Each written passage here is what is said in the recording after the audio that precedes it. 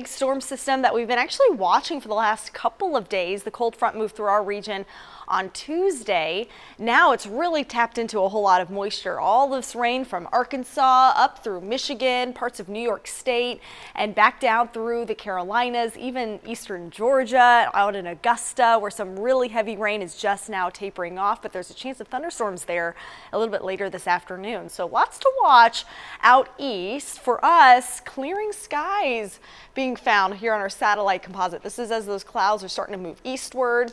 I think they'll be clearing central Missouri by sunrise today, but even with the clearing, the strong winds have overtaken the area. We're talking wind gusts this morning about 25, close to 30 miles per hour, with the stronger winds about 30 in Cameron and 28 miles per hour from Olathe to downtown Kansas City. So I see that continuing through the remainder of the day. There are a couple hours where we might be closer to 40 miles per hour this afternoon. Just something to be aware of. Luckily, I do see way more sunshine in the forecast today compared to yesterday. We are in the lower and middle 50s across the board. Notice with that northwesterly component to the wind, we're going to look and see what these temperatures are going to be doing to our north and west.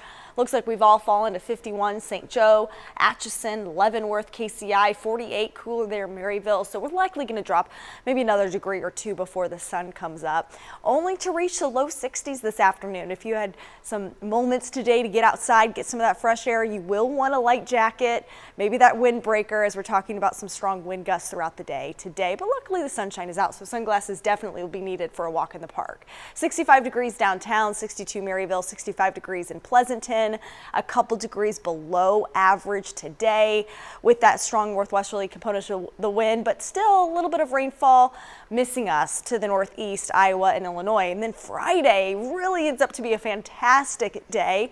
The wind dies down. I'm seeing a lot of sunshine in the forecast, and temperatures tomorrow, that'll get up to about 70 degrees. Saturday and Sunday, noticing those highs very summer-like, even June-like, as I'm talking way more humidity. On Sunday, I feel like it's so early to talk about that, but yeah, there might be a little bit of a mugginess factor to the forecast on Sunday. And on Sunday too, the wind dies down. So it's gonna be very June-like for us by the weekend. Chance of thunderstorms ramping up early next week too. We've got to watch this. All the area highlighted in yellow could see that slight chance of some stronger storms, but luckily it'll be coming in nighttime, so Monday night into Tuesday morning, so that will limit kind of the impacts that we see with it. We're several days out, so we have to watch and see how that continues to trend, guys.